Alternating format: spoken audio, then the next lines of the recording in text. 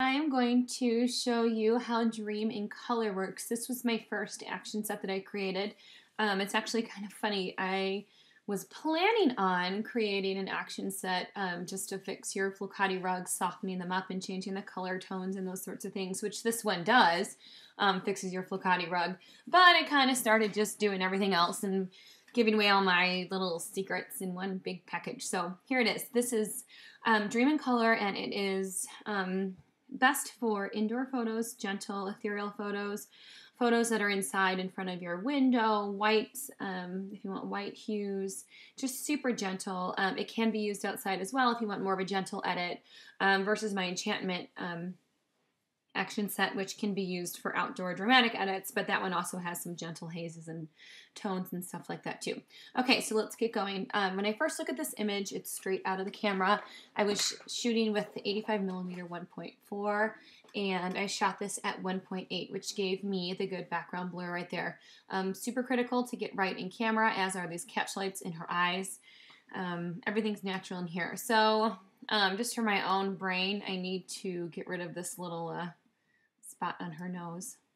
This isn't what this tutorial is for, but I'm moving it anyways. I patch tooled that out. Okay, so let's go ahead and open up the Dream set. Now this photo, it's going to show you very gentle edits. This can be used, like I said, if your subjects are standing in front of the window or on Flocati rugs. And this soften action is what I use on all of my Flocati rug edits. I use it at a gentle opacity and I paint it on. But for the sake of all these other actions, I wanted to show you this in particular, this picture in particular. But I'll show you how soften works. Keep in mind, soften takes a little bit while to load, so just be patient. I'm going to go ahead and play soften here. Now, after we're done with this, I'm going to go ahead and you can either mask on your action or you can mask off, and I'm going to paint on because I want to avoid certain areas. You can always just leave it at full strength and then paint off the areas you want to remain in focus, and those things are going to be like the eyes and the lips and the eyebrows, but always remember to do everything at a gentle opacity, otherwise it'll just be too drastic of an edit. And the lens blur is going. I could talk forever, really. It's still going. So this is a pretty slow action, this soften action, but it's awesome. It's really awesome on Flocati rugs, like I said. It totally gives it that dreamy effect. Whole bunch of different things going on right now under that blur. Almost there. Yeah, my computer's really slow with my movie recorder running as well. It doesn't help things.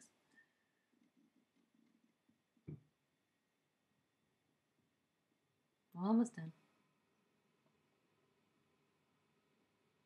This is definitely the slowest action out of all of my sets. Normally it's not this slow. Like I said, it's because I have QuickTime running, but it is a little bit slower. But so worth it. This is something I kind of discovered and made up on accident, and it just ended up being fabulous. Hope everybody hasn't turned it off.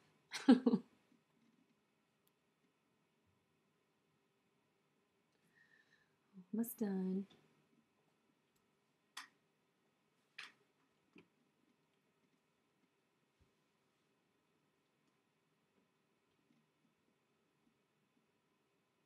Okay. There we go. Okay, here's the soften. Now you can tell it completely softens the picture way too much. Now the thing I like about this soften action is it doesn't over brighten where a lot of softening actions do. So I try to make sure in all of my action sets that your luminosity, your brightness, and your remains the same no matter what action is run. So I'm going to go ahead and pull down this opacity a little bit, and I said I was going to paint it on. I'm just going to go ahead and paint it off. So get a black brush at maybe like 40% opacity. Make sure your brush is really soft. That's as soft as it'll go, all the way to the left. And I'm going to gently just paint this off of her face to bring forward. I'm going to change this to a higher percentage because it's taking too long. You want her eyes totally clear from this. You don't want any of this on here. Okay. and just gentle. So this is the softening layer.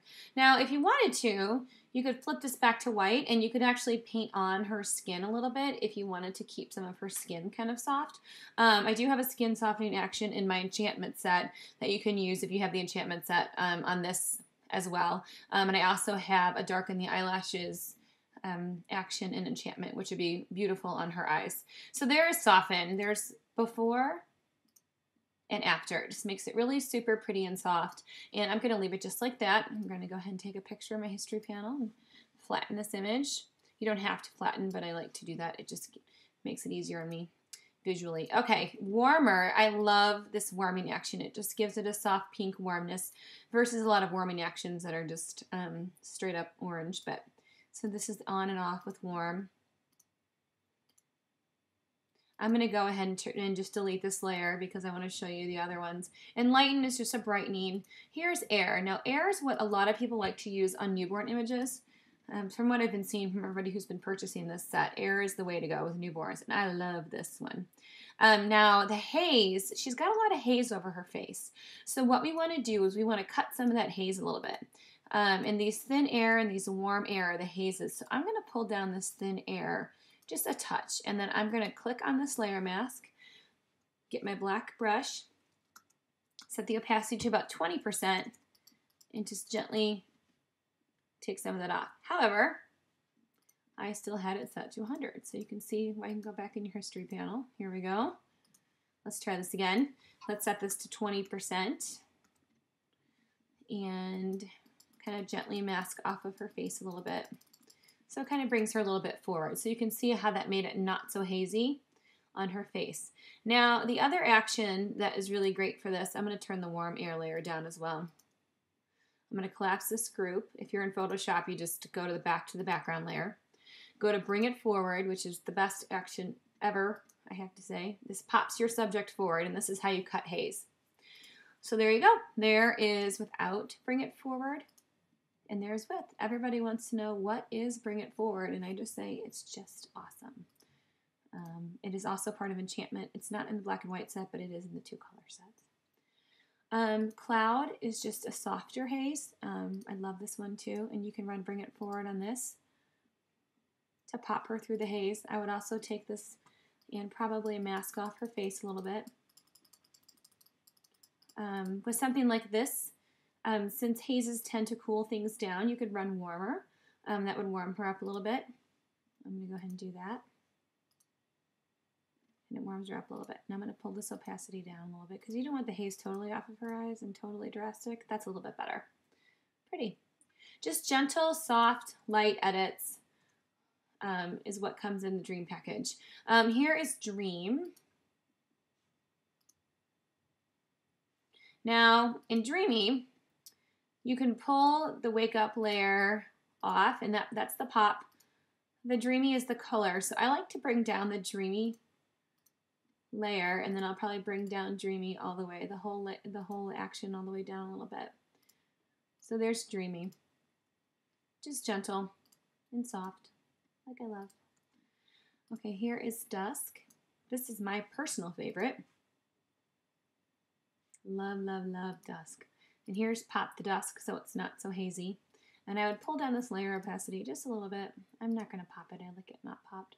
But I would probably end up running Bring It Forward on here just because I do like to have my subjects brought forward from the haze a little bit. Like I said, not everybody does.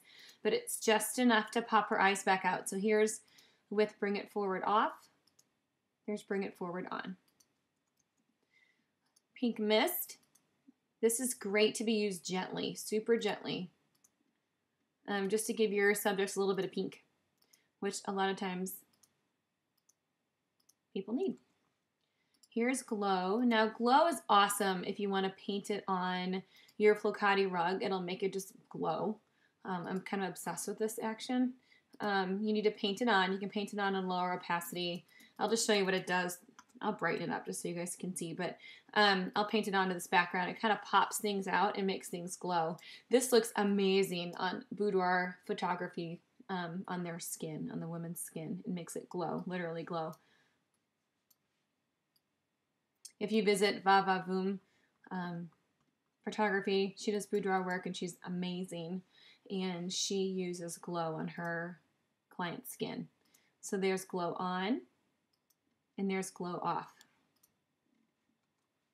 Soft matte is like it says, it's just a soft matte. You can use that with anything. Dreamy matte is my absolute favorite action of all time, and I use this about on every photo. And I also use this in combination with my enchantment set. So what I would do is you open up Dreamy Matte, go to Super Soft, and you're going to mask off the softness on her face, because again, you don't want her eyes to be completely hazy. And do that gently so it's not too drastic. You can also do that with the matte layer. Mask some of that matte off of her face. Not a lot of it, but just enough so it's a little bit more gentle. And you don't have to do that. A lot of people like to do more heavy matte edits, which are awesome. They're just not my type of editing style, but people that know how to do them really well. Here is Drama Matte, which a few of my friend photographers use this on everything. Oops, I just changed that layer. You can pull this dark matte layer down a little bit, which I like. And then what I would do personally is take a little bit of this dark matte off of her face. Just a little bit, but again, I had that at 100% because I'm blabbing away. Okay, let's put it at 20% and just take it off, just a little bit of the dark matte off. You can kind of see how that works. That's the dark matte. This one works really well on outdoor images as well. If you want some of that dark matte look to your photos. It's still kind of running here. Okay. That's Drama Matte. Now tones are just color tones. For overlay on top of your picture, you can use these on top of all of your edits that you've already done. I love Breathe. And I love Petal. So they're just some fun ones you can play with in there. And then Bring It Forward is the staple for everything. So if you guys have any questions, of course, feel free to email me. But these pictures are always being put up all the time on my page. So I will look forward to talking to you guys all at some point. All right, bye.